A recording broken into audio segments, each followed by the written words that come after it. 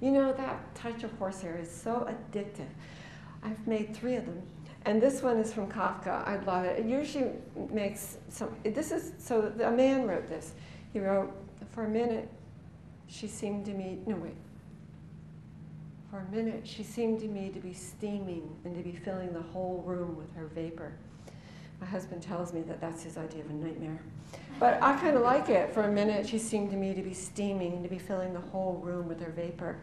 No horse died. These are all like dressage horses. They just grow the horse tails right back. And then this is actually with thread. And this is the piece you have upstairs. Take all away from me, but leave me ecstasy. Like her hands are clenched. It's like, you know, there's loss there. You know, take all away from me, but leave me. Just leave me ecstasy. This is how I stay out of trouble. But I like the walls are so soft, and you know, it's just so soft, and the words up at the top. This is, I think, a 30-foot piece. And here's the piece that's upstairs. This is the culmination. I did 2 natural horsehair pieces, and then, I hate to say it, but we joked in the studio a lot about a horse of a different color. I'm so sorry. And at the end of the question and answer, I will share with you the language that's on this piece.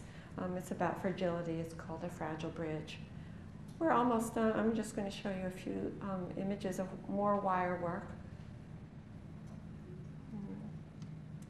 I mean, here's a wire sweater for the wall. The soul has bandage moments.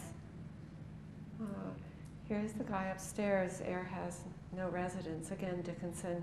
I think of him something like a birdhouse, you know, like or like a flute, like a man flute. You know, like the air comes through him, it comes out him. And he's carrying How Ruthless Are the Gentle, bronze. Here are word messengers. They're made out of 14 layers of silk organza. It's called Floor Lick. I saw a piece by the choreographer Pina Bausch where one of her dancers was miming licking the floor. I love the self-abnegation of that kind of flipness. What is inwardness? This is by Rilke, the poem.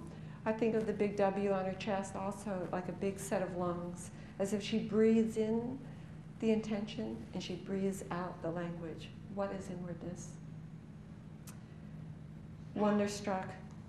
When I was on my last meditation retreat, I was given the experience of a very lengthy engagement with bliss. And you know, 15 minutes of it is great, but I had it for 7 hours and it was really a little scary. It was like a kind of spiritual Viagra. But so that's what I did. This piece was about that experience of a perfect paralyzing bliss. The words are from Dickinson. And this dress is the sister to the one you have upstairs. This one is called Dress of War and Sorrow. My husband is a video journalist, and he was embedded in Iraq. So I made this while he was over there. And here is our kite team. Yeah, the kite, we made this at the University of, no, at the Maryland Institute. There's Scott Draken, our fabulous kite maker from the Scott Skinner from the Draken Foundation, and the wonderful Gail Deary and her class. So we made this kite with a Buddhist figure with an open heart of a lotus flower, with the language of Emily Dickinson pouring through his veins. And here he is, riding up in the sky, an object in an objectless ceiling. So, and this work I did for only one venue previous to this. This is practically a virginal show. So here we have rise and more rise. The language on this figure is the language that I collected in Winston-Salem.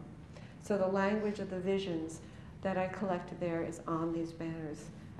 The room was on fire. I heard a voice. She tells me her secrets.